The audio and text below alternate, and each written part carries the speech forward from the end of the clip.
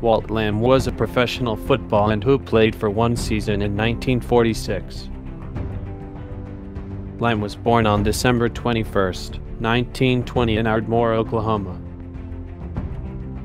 In college, Lamb played for the Oklahoma Sooners in Norman, Oklahoma. Lamb was drafted in 1943 in the 10th round as the 89th overall pick. Over one season, Lamb played for the Chicago Bears.